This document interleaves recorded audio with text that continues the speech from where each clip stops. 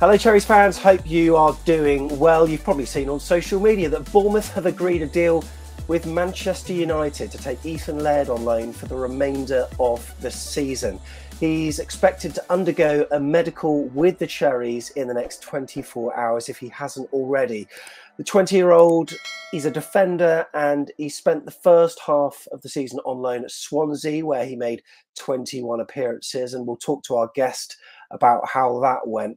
His move is expected to be one of a number of changes at Swansea, actually, with manager Russell Martin chasing Matt O'Reilly as one of several targets from his former club MK Dons. But to find out more about Ethan Laird, we've got Reese from Swans away days. Reese, how you doing, mate? Yeah, thanks for having me on. I'm unfortunate about the video I've had to come on for, but yeah, it's always good to come back on the channel. Yeah, it's not particularly great, but look, I mean, we've got memories of Ethan Laird in a bit of a weird way, in the way that although we beat you 4-0 at Dean Court, he made it a torrid time for our left back, Leif Davis, for the first 20 or 25 minutes. He had a really good game, and look, he's played a number of games for you this season. Can you tell me a little bit about him and how he settled in at Swansea? Yeah, so obviously he was at MK Dons last season to Russell Martin, so that's why we signed him basically. Martin knew who he was, knew he'd fit the system. So he's a bit of an unknown quantity to Swansea fans, but to the goalkeeping coach, the staff members, and Russell Martin, of course, they knew him very well. Yeah, he's a right wing back, very exciting going forward. Defensively, been pretty solid this season. So far, the season's not got a penalty, which is very surprising. I think he could have had a penalty at Bournemouth as well when he went down. But yeah, surprisingly, he's not won a penalty. See him go down plenty of times in the box, dive or blame penalty. But he is a very, very fast going forward, very strong going forward as well. Not afraid to take his man on, and I'd say he would naturally be a winger. I would not be surprised if he played wing at one point. So he's a very, very confident young lad, 20 years old, and he's got a cracking future ahead of him. Yeah, absolutely superb. And look, I mean, why's this move happened? I mean, would you have, in an ideal world, wanted to keep hold of him for the rest of the season? Yeah, ideally, yes. He's been one of our best players by far this season. I'm very surprised that United have, decided to loan him out to, a promotion team, considering he's probably going to go on loan next season. But I can understand it from Man United's point of view. At the end of the day, Bournemouth are a better club than Swansea City right now in terms of where they are in the league and, players. So Bournemouth are a strong, candidate in the Championship. So they probably want him to play with better players, probably a better manager in terms of experience. So Scott Parker's been around quite a while now. So there's probably a good sense of, move from Manchester United's point of view, good move from Bournemouth fans' point of view. You strengthen that defensive team, especially when Steve Cook's just left. So you've lost a very good player there. So you've just brought in, obviously a different player in terms of experience and position. But, when you lose a player like Steve Cook, you need some more defensive players. And yeah, Ethan Laird, will provide very good competition for where the all right back is. I think it's Jack Stacey. So it'll be good opportunity for him to start.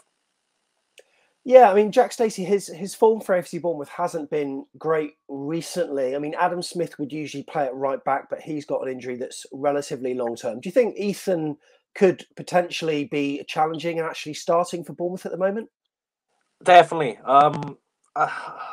He's not cup tied, which is good for you. So, if you do play him in the FA Cup this weekend, it'll be a good opportunity to see, if he can, provide a good opportunity for Scott Parker, because, it's a no-risk game at the end of the day. FA Cup for championship teams doesn't really mean much, especially when you're going for a promotion.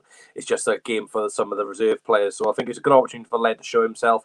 I think he may be on the bench for the first one or two league games of your new season, of the second half of the season, I should say, and then he'll probably work his way into the team. We've seen, Jamal Lowe make the move to Bournemouth. He hasn't really got a run in the team because he's just not really done much off the bench and made an impact. And, Jane Anthony's been excellent for you this season. But yeah, I think Laird will be similar to Jamal Lowe, where he'll be on the bench for the first few games. But I do really believe that Laird will make his way into the Bournemouth team and be a really big player for them. And you said that really he could play right winger, so I assume that's part of his attributes of the game, that he likes to sort of bomb up and down. Is that right? Because that's how we play. So it sounds like he would fit in quite well. Oh, definitely. He's definitely more of an attack-minded fullback than defensive fullback. I think you play four of the backs. It'll be very interesting to see when, if you do play a forward back, how he'll do at right back, because he's definitely been playing right wing back for us this season. Bombs on. He has had a few little knocks now and again, but he hasn't really missed too many games of injury this season. I know IMK done last season, he did have quite a long-term injury, and when he signed for us, he was still recovering from that. So if you can keep him fully fit, it'd be good to see. And we've been heavily relying on him this season. He was only our main right wing back, so we had no cover for him. But I'm sure Scott Parker will know that. Will know when to give him a rest, because he probably will need one. He's not played in a few weeks because Swansea games have been postponed because of the coronavirus and games being cancelled. So he's had a few weeks off, and I think he's going to be raring to go. How's your season going then, mate? Because you're down the bottom half of the table. What's the plan? Is it just a rebuild this season? Yeah, spawn, to be fair. Just a rebuild, really, mate. It's not been a great start.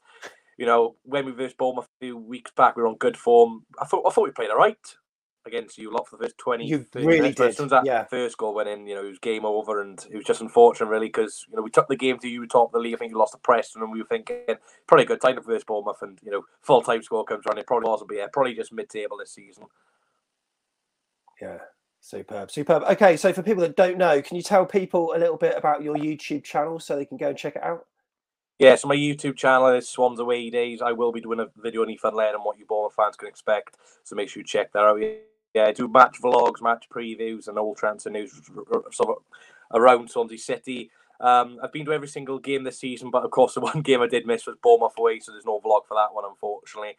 But I did do a match review if you want to check that out. So yeah, hopefully you guys enjoy my content.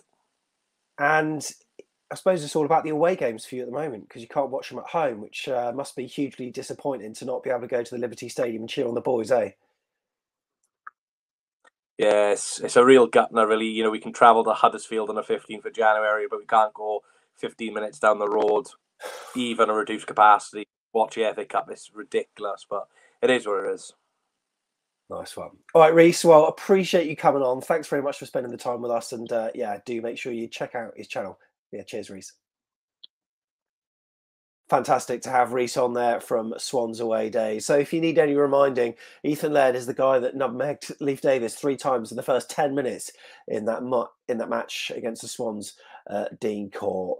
You'd think he's probably going to get a fair amount of game time. Otherwise, it seems bizarre that Man United would recall him from a team where he's pretty much held down a first team spot. Maybe it's the style of football. Maybe Man United want to start to blood him in some of their sides for cup competitions, perhaps, and maybe they're looking for a side that's playing a little bit more competitively than where Swansea are at the moment. I've just actually rewatched parts of our 4-0 win over Swansea, and I did notice though that 3 of our goals came from attacks down Laird's side of the pitch. But it's got to be remembered that he'll play full-back for Bournemouth, whereas wing-back he's not quite as good at. Not my words, but the words of many a Swansea fan. There's absolutely no doubting his quality getting forward, and that's what Bournemouth want to see. Hope he's not as lazy as what the video in parts suggests, but look, everyone has a bad game, and when you're looking at 3 goals that did happen down a particular side of a pitch, it's going to make a player look particularly bad. I think Scott Parker's probably seen the threat that Bournemouth have on the left-hand side and the natural combinations with Zamora and Anthony, and he's kind of looked to the right-hand side of the pitch. He's thought, well, Christie's been doing all right, but there's not really that synergy yet between Jack Stacey and Christie, and maybe he's just trying to mix it up a little and maybe play a player that might have those natural combinations, because ideally we want what's on the left down the right-hand side to have more balance from AFC Bournemouth. And look, we've scored a hell of a lot of goals down the left-hand side, and really from the right, not enough. Christie's last goal was the first for AFC Bournemouth, but we need some more, and maybe with a player that can naturally get forward and just combine better with Christie, maybe this will be the right decision. It's going to be very interesting to see how he slots in. It should all be confirmed soon. But there you go.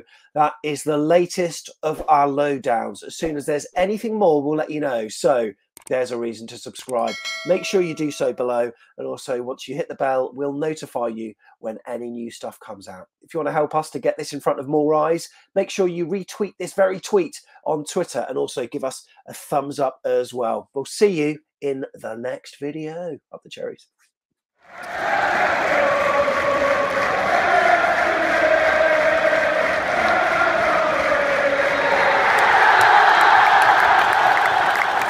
in the day!